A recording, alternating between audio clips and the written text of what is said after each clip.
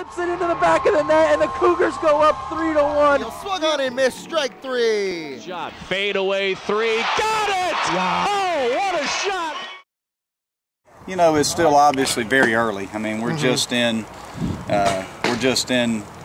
beginning team practice. I mean, we're only, I guess this is the second weekend of inter-squad. So, but you know, we're excited.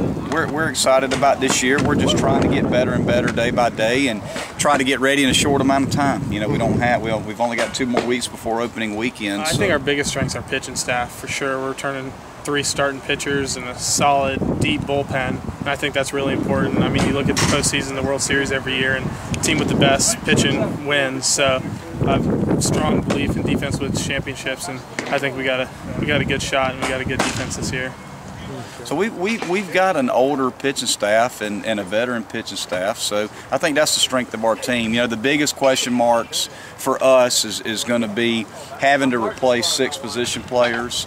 We feel like we've got a good group of players that can replace what we've lost, but it's going to take some time. It's going to be an adjustment period for guys that haven't started yet and played every day.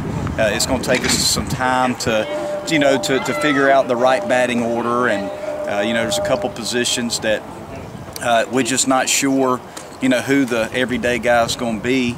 We have a pretty good idea in each position, but the consistency factor is going to, have to be there. And I think there's, that first 10 to 15 games, it's going to take us a little time just to figure out the lineup. But so that's the biggest question marks for me. We're excited for the season, and last year was last year, and it's a new season, and we're just pumped up.